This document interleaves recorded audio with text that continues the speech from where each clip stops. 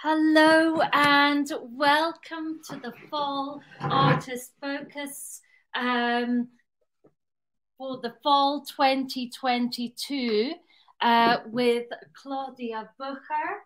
I'm delighted to be here live in her studio today with the support of the City of Luzern from Switzerland. And I first met Claudia in 2016, interviewing her as part of a civic engagement project that I was doing for Lucerne. And through that process of being in this space and in the studio with your materials and reading about the work, I really kind of, delve deep into the materiality and the visceral nature of your public performance practice.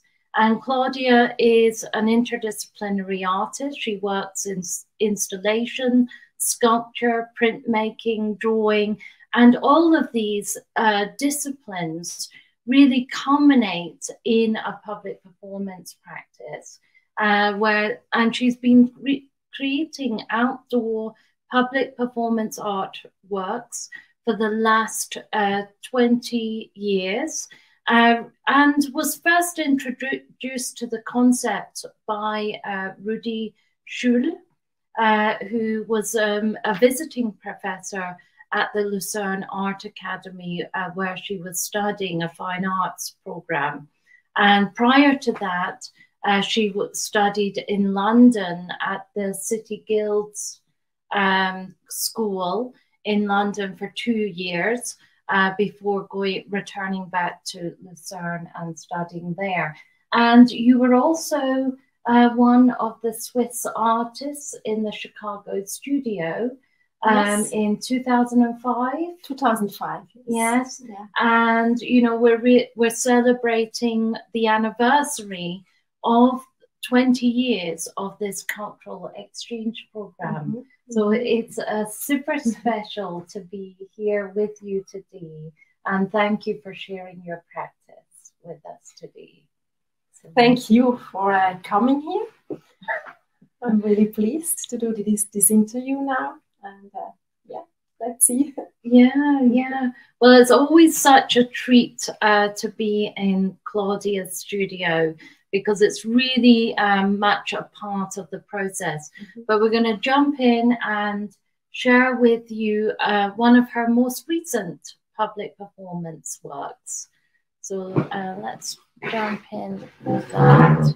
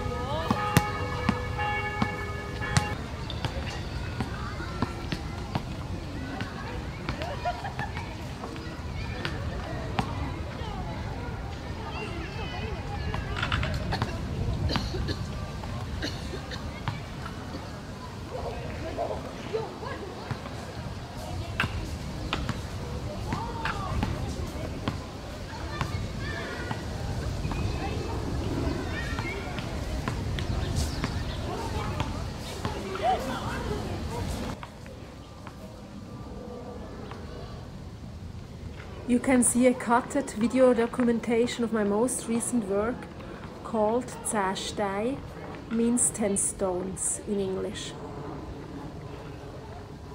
I showed this performance a month ago as part of the Nürliken performance series. About 10 performers performed after each other in a public park. It's an area where lots of migrants are living. The mixture of an art-interested audience and the pedestrians who happened to be passing by served me and my work.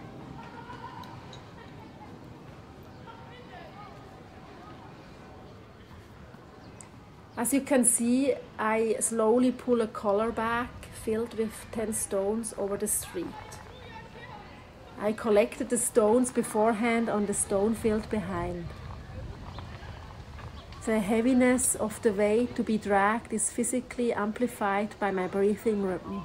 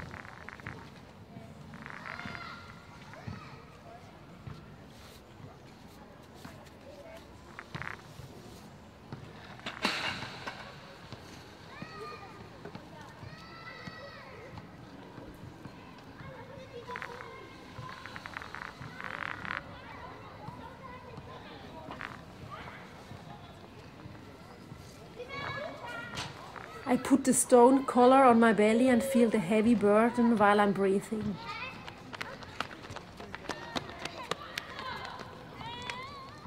I was really touched that unexpectedly some young girls showed interest in my action. A group of girls who were celebrating their friend's birthday in the park passed and stopped to watch my performance. I thought that was wonderful since my work has to do with female images in different cultures. The question, how do I position myself in it, is really important, especially in a world where human rights are still not respected everywhere. It's even more necessary to open our eyes and react. I was affected that those girls found a connection to my performative language. They don't need to understand the work totally, but maybe something can trigger their own inner imagery, which hopefully can affect a critical thinking.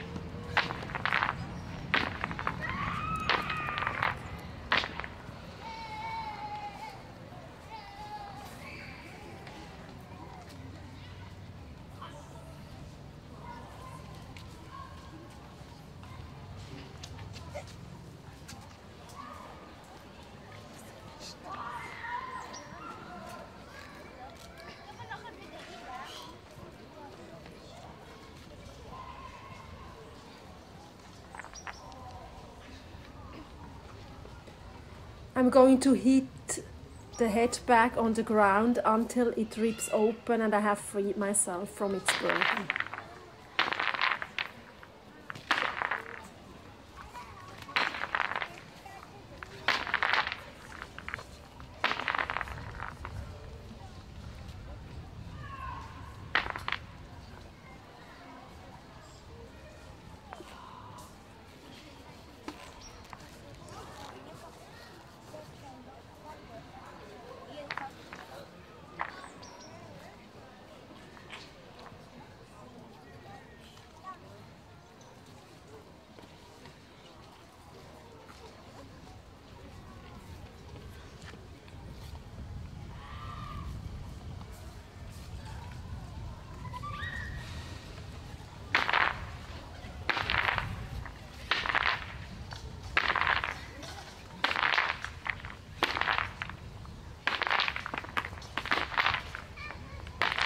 Once I got rid of all the stones, I really felt relieved a lot.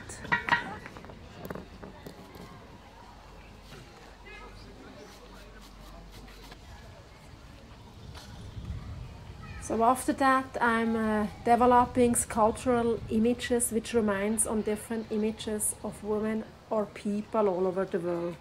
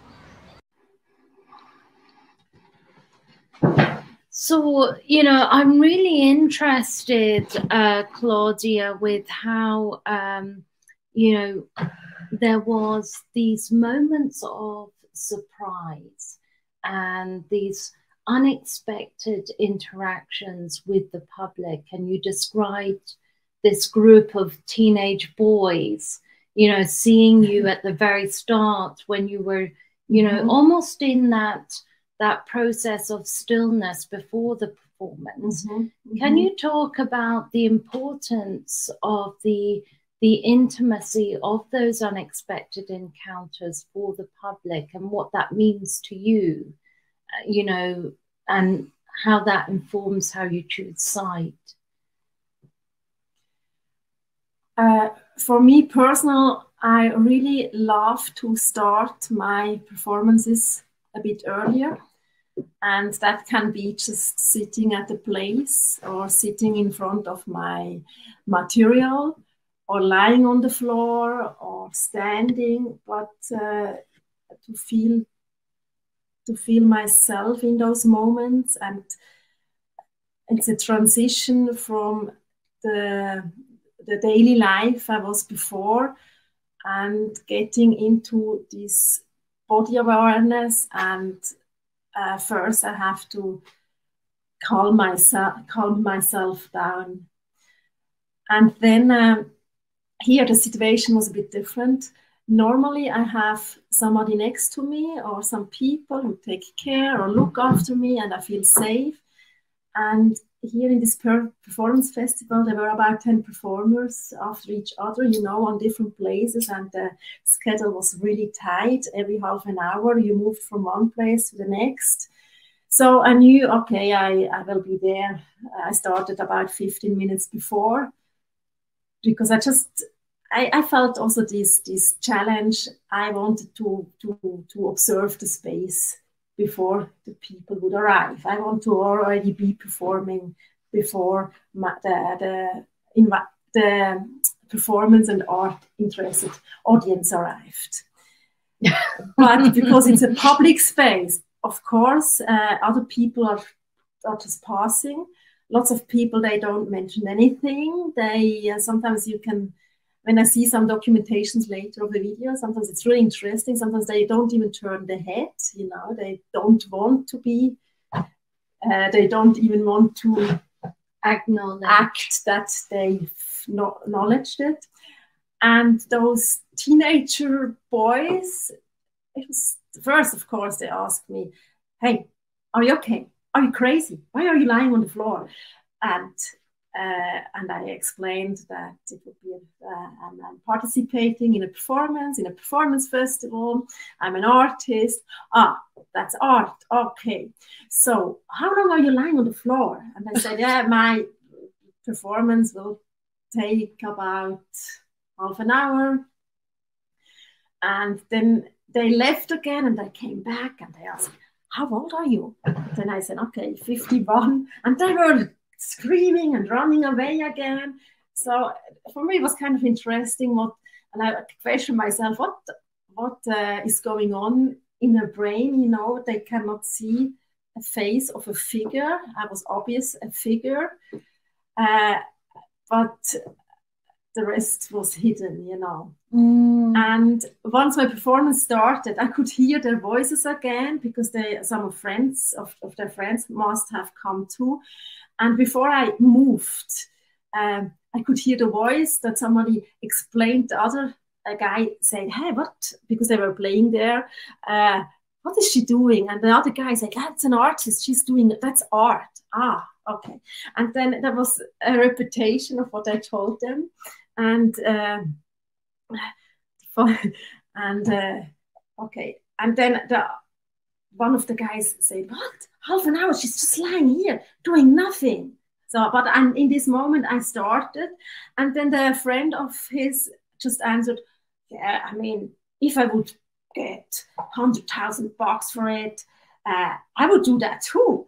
So that's but art. It was interesting, so, you know, I was watching and observing what the group of girls that came across the performance by accident. And there was one of the girls who was really being very attentive, watching you as you were carrying the weight of stones, and she was mimicking she could feel it in her body. And there was this transmission from your body to her body, you know. And I think about, you know,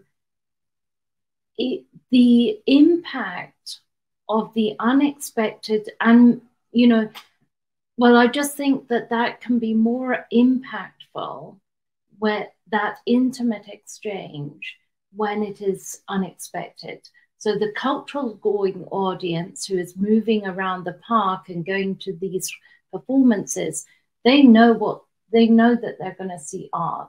They know, but when you come across something and it's completely unexpected, it's by surprise, you know, I'm wondering, you know, I know for myself, when I've experienced that, it's a bigger surprise.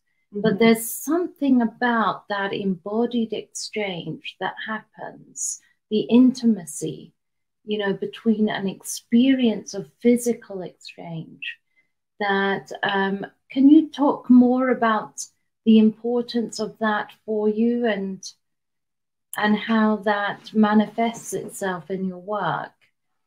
I think what you're describing about this intimacy,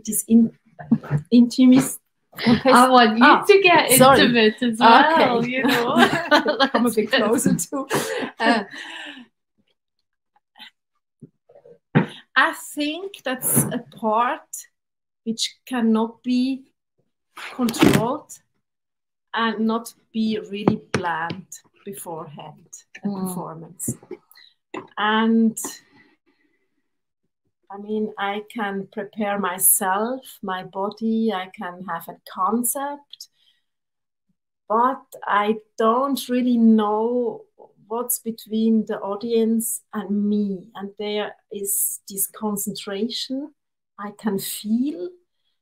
And this concentration or this energy pushes me also to go in a direction with my material, or to go slower, or to push it. And I think that's, I don't think, I'm not a monologue when I'm performing, you know. In the best case, it's really a dialogue between the audience and me, and the surroundings too. There are also other impacts, like a noise, like a bird, or the material who behaves different as I was planning, and things like this.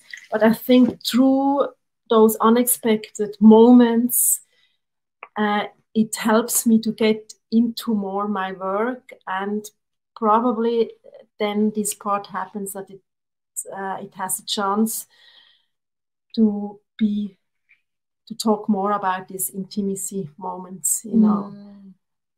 And you know, this idea, you know, I think there's a wonderful quote from a recent interview that you did with Olli and Hulsing and Maximilian Ledtke. I don't know if I'm pronouncing that right, but you say that I enter into a dialogue with the material.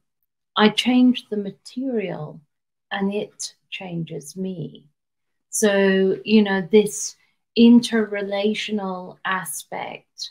And I think this kind of, you know, this sense of the unpredictable and these unexpected encounters that kind of, you know, that build another conversation in different ways, intuitive ways, in material forms, you know, these connections that you create with nature in the process of making the performance or in dialogue.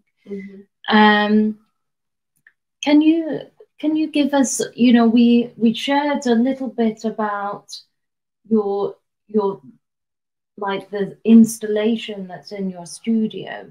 Can you share a bit about the process of how you go about making work and how you enter into the unknown? Because I think, you know, some artists like just come up with an idea and then they go make it.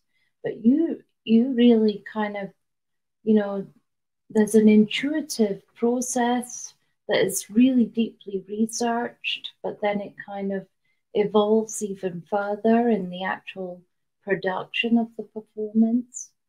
Can you talk about that? I mean, and what that means? There are different sources, you know. One is for sure the daily life. Means like when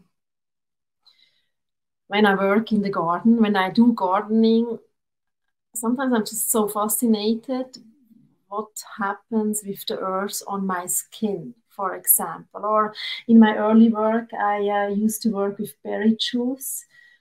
And I remember the picture of my grandmother sitting outside of our old house, doing cooking tons of berries from the garden. And the berry juice was running down her arms. And I was so fascinated as a child because she looked like a butcher wife, you know, a butcher.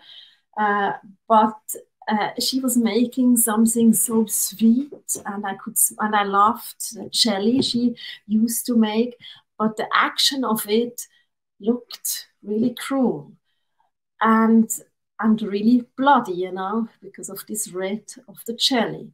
And I've been always fascinated how close those two really opposites go apart and come, or you always come when you make it round, you come back, you know, and to question what you see might not really be the thing you see, you know. The red of the berry juice might not be the blood, even it looks so bloody on some pictures, but the smell tells me it's something else. So I think maybe that's also part with this live actions, live performance. They are, of course, the concentration of the audience. I can feel there is the smell, what's happening in the surrounding. And with this stone performance, I could also smell when I had to work so hard to get rid of the stones, and they were just ripping on the asphalt, on other stones. So suddenly I felt like, why do I smell such a fire smell? You know, it was like making a fire. Oh wow! So that was also an unexpected part of it. That's those besides situations or elements I start to enjoy and start to take this knowing about one experience. I often take it, and sometimes it comes up in a more planned way for a next performance. And I think, you know, this aspect of circles is also something that you developed in a performance in memory of Ruedi Schill. Yes. Who was your mentor, yes, and had a long collaborative practice with Monika Günther. Yes. From Lucerne. Yeah. So let's share a short video of photographs from this piece.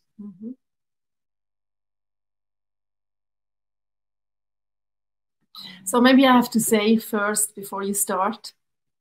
Is that good? Yes, yes. Ruedi Schill, actually, thanks to him, I think I do performance art, because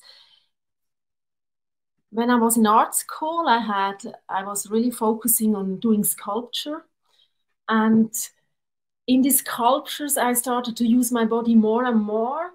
But I didn't really, that was not the work. But then after a talk, after a presentation, when I did a huge sculpture in the crafts room with this yellow bandage, I was drawing over the room, and I was more making a drawing in the room with those lines. And while I was talking about what I did, I realized, actually, I talked so much how I did it, and I felt like the process was the thing which really interests me. And I declare that as the work, or I should also think of making that the work and not just the end part, you know. And then I had this workshop with Ruedi Schill, and a new world opened up to me, because before I was going from one medium to the next. I wanted to explore lots of different stuff. And in performance art, just everything was combined. It was about my body movement, about the sound, about the imagery, about sculpture. And it gave me such a freedom in my work too. And at the same time, it showed me in which direction I can carry on. And back to this now. Ruedi Schill died 2 years ago, and he was running the gallery Apropos.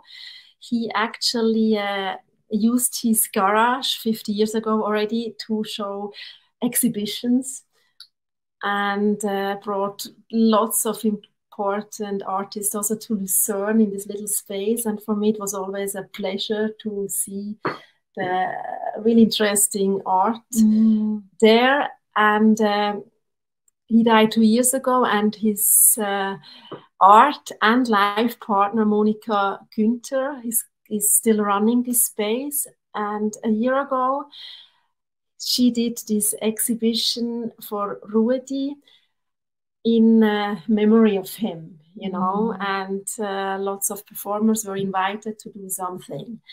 And that's a performance you see here in memory of Ruedi. Yes.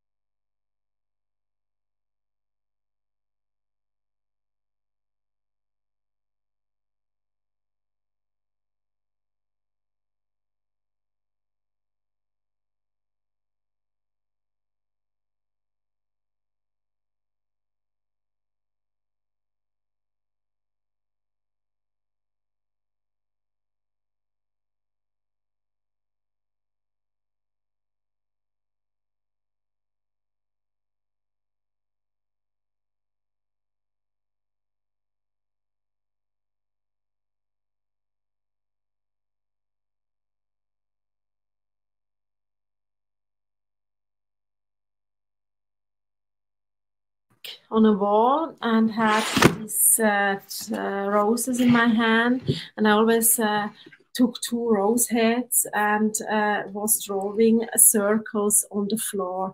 And I came from far, and I moved myself towards the gallery.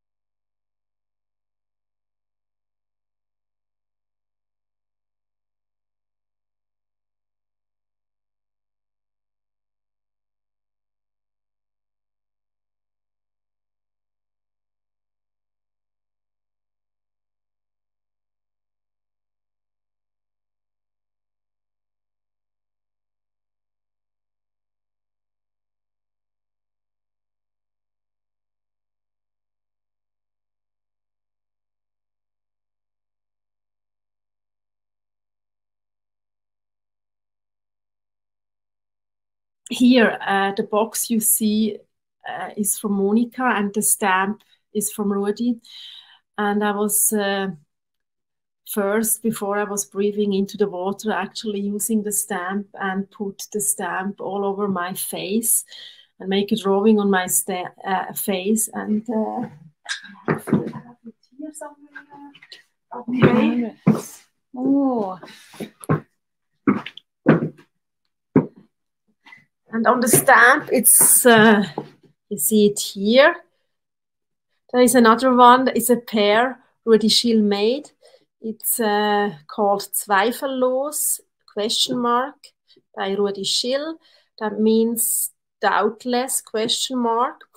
And he has a second stamp like this with an exclamation point. So, and I really liked to use this too in this situation when, yes, we don't really know what's happening after life. And yes. Yeah. But we still believe, or I still believe, somewhere around he is with us. So, yes. I'm a great believer in the dead are with us. Then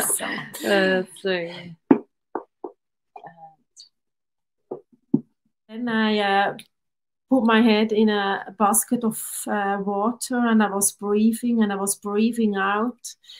And this element I use this element often in my performances because it even pushes me more to come and get in touch with my inner space.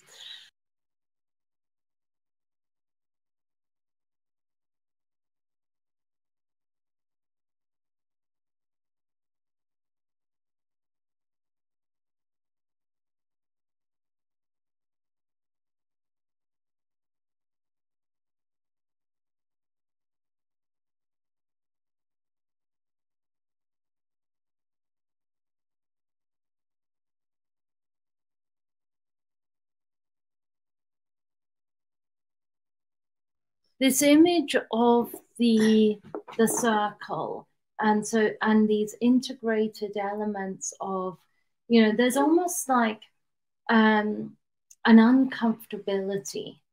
You know, you go to these, you know, deeply, you know, unconventional places. Yes. Maybe, you know, or these places of uncomfortability, you know, you talked about your grandmother staining her hands in the berry juice, and how women, you know, in our cycles, in our monthly cycles, you know, we have to deal with blood and staining, you know, of the body, and these visceral, you know, this sense of visceralness, body fluids, the body physically responding to materials. And, you know, you're taking, we've, you know, we're constantly kind of trying to cleanse, you know, our society of difference, you know, and I think, you know, that's the beauty, and that's why I love art and culture. It's because it's embracing everything. It's embracing diversity. It's and there's a deep sense of the real, the visceral, the physical, and these feminine elements, you know, that are so much a part of our body, that we try to, you know, push, you know, society wants to keep secret or push away into the corners. How is your femininity or the divine feminine, I think, rather, let's use those terms, you know, a celebrated aspect in your work, and an affirmative part of maybe affirmative choices?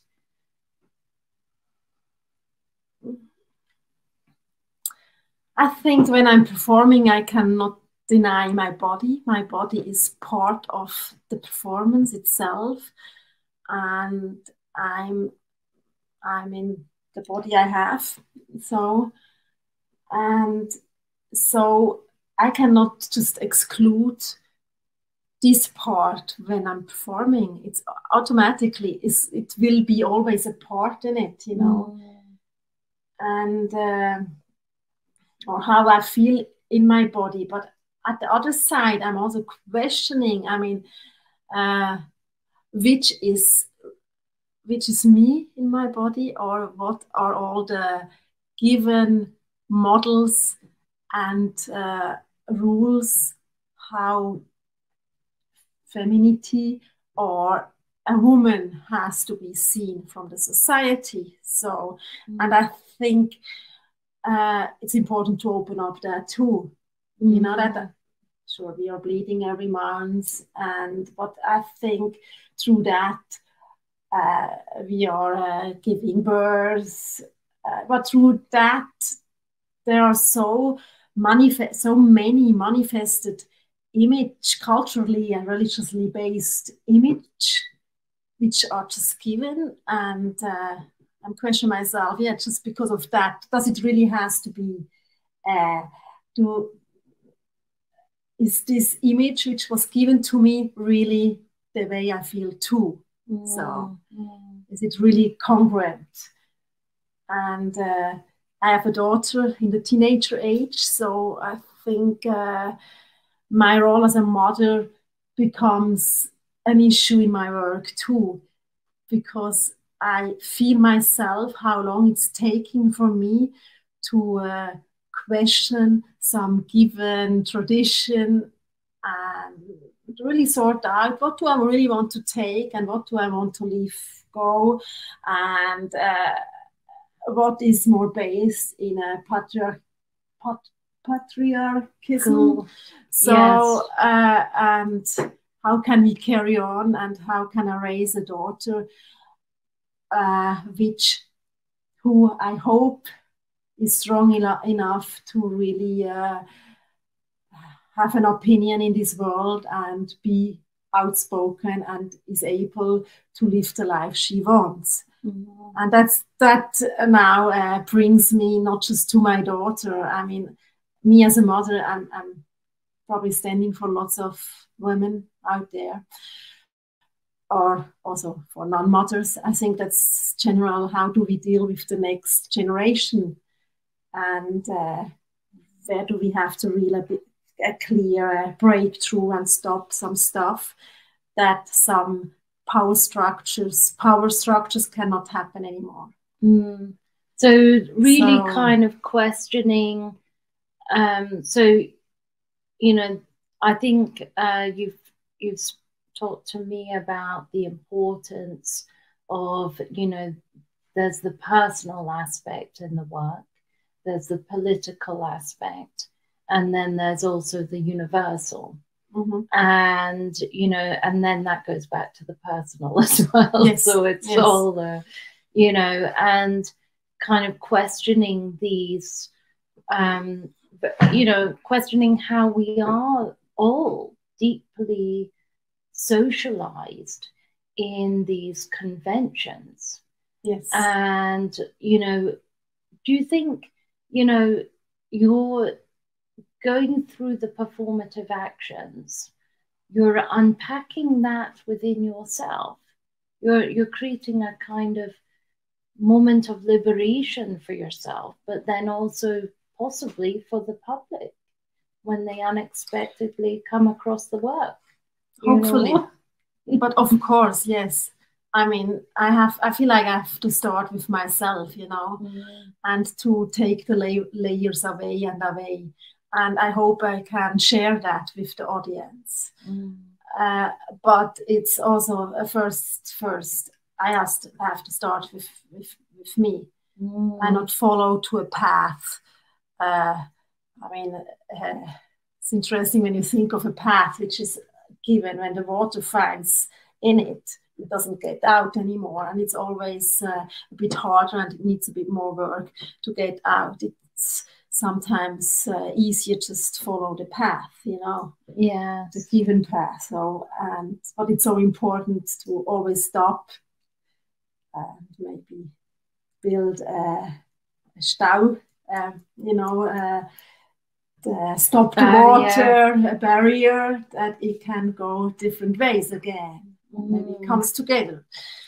So, but what you said about these different sources for my work, and I think at the end all ends up with me and how I see it, and how do I want to carry on with it, and what do I want to tell outside of myself, what do I want to give forward, of course. Yeah, I think that is, you know, I think, you know, in that metaphor that you just shared, you know, this idea of not always choosing, you know, it's more difficult to choose the difficult process where you actually dive deeper, but that is always an internal process to work through. Yes. And I know that we're drastically running out of time, and there's one more video that we wanted to share with you all that is 5 minutes.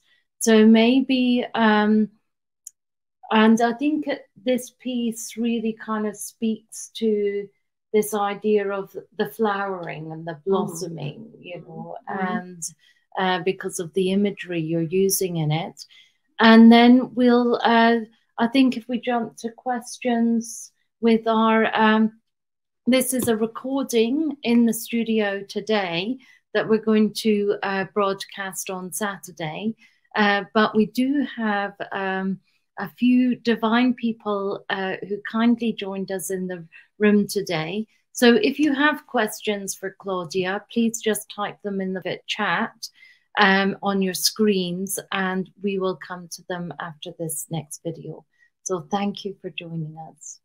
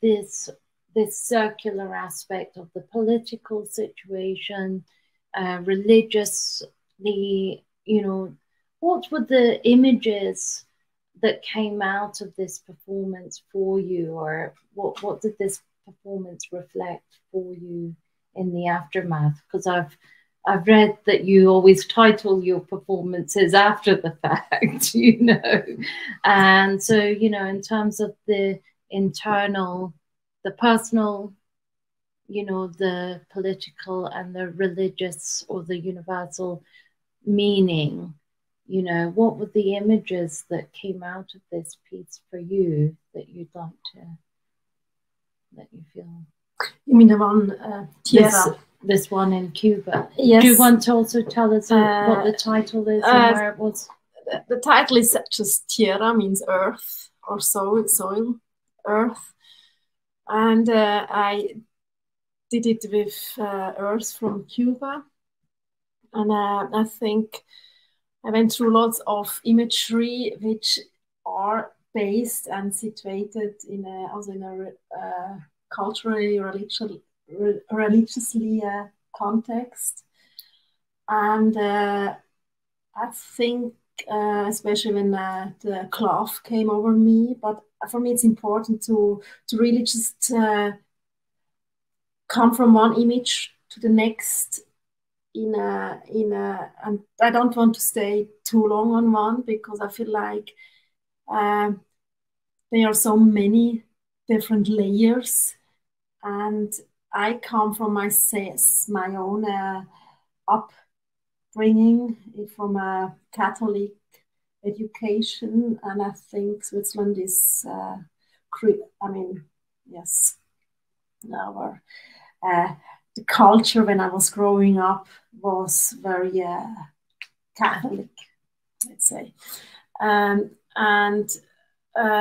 but for me it's important to open that up, you know, to bring all other ideas in it, and also to think about them for myself and how I deal with that. Yeah, I mean, there were lots of religious iconography of Mary, you know, within that performance. Yes. And that's actually something that my father did a lot of research and would speak about, because he was a theologian, you know, and how the image of Mary needs to be opened up and questioned and celebrated more than what we actually do. So it's and I think we grow up with this image of this Mary, which is so perfect, you can never reach that, but you always have this standard somewhere, you know. And I think it's really important to show all the other sides. Yes, too. Yes, and let that be somewhere. Yes, so, and the shapes that came out of that. So thank you to our audience. I think there's a couple of questions in the chat for us live, and in the broadcast we'll be asking you, the audience, to pop your questions in the chat, and we will email those or answer them directly if the Wi-Fi is accommodating. So there's lots of different opportunities to answer your questions on Saturday. But the first question we have today is from Rennie MG, and she says, so many intriguing images from the Maria St. Elizabeth with the roses and Earth Mother, and the tearing of the cloth and the extricating from the constraints while creating partial freedom. The religious image is a mode in the process of escaping. Yeah, and that's, thank you for sharing that, Rennie. I think, you know, this idea of the actual action being an act of liberation is something that we very much spoke about in Flow this year. And, you know, it's part of, you know, what you're exploring. And a question from Ika, I think. Dear Claudia, Your actions are very intriguing. I love your transformations. I see a strong focus on the body part head. I was thinking of the body part head maybe being seen as a rational part of the body. But to me, your work is also devotional and sacramental. What I've seen in your works, there is an interesting material choice. They seem also to be natural materials. I don't have a real question, but if there is time left, could you say something about the head and the choice of materials? So yes, why focus on this aspect of the rational when, you know, you're so much an embodied practitioner? I don't think that's always been the case, has it? No, it has not. That's just a recent, just in these few recent pieces we've shared today. Yes, and I think it's also an expression of, you know, right now what's happening. I mean, what's happening in the Europe war, in Ukrainian, or in Iran, or in Afghanistan. I feel I'm so hopeless and sad, and I can come at the border that I don't know how to deal with those political situations, and where is my strength, and how can I say something. And I think my body is sometimes so frozen. I guess maybe that's an explanation that I feel like everything comes up to my head. But I think especially the stone performance, I had this image last May. Often I create those images under the shower or when I'm walking, and they suddenly pop up, and I felt like I've just seen this figure with this heavy head, and then when I start to work with the material, it suddenly develops. My performance imagery develops, and I see what I have to get rid of it again, and what I what I bring back, what I already have in my performative work. But right now, this head kind of is not just staying in the head, because it becomes an extension of actually it's the extension of my body, and a bit the feeling of being powerless. So, yeah. And I think this is also an important part of, you know, it is, you know, these interconnections, these dialogues with the natural material, and also, you know, embracing the vulnerable, you know, embracing the fragile, but as a part of the process. So I am, you know, it's whizzed by today, but this is the first artist focus of an 8-week series that we've put together as part of the Out of Sight Collective. And next week, I will be in conversation with another Swiss artist, Dominic Lipp, who I was introduced to by Claudia many years ago. And then the week after that, Ika Trinks is going to be in conversation with AJ, with B.A.J. Sharma from India. And then Bo Coleman is going to be in conversation with John G. Bolme. And we encourage you to check out the full program. We have artists from Tel Aviv, from Japan, Toronto, and India, and and Canada, And, you know, we're starting off this fall in Switzerland. So we're really traveling around the world to different artists' practice this fall. So I do hope you can join us every Saturday at 11:15 a.m. Chicago time and 6:15, 1815 hours European time. And so thank you all again, and thank you, Claudia, for being here today and sharing your work and sharing your thoughts and ideas.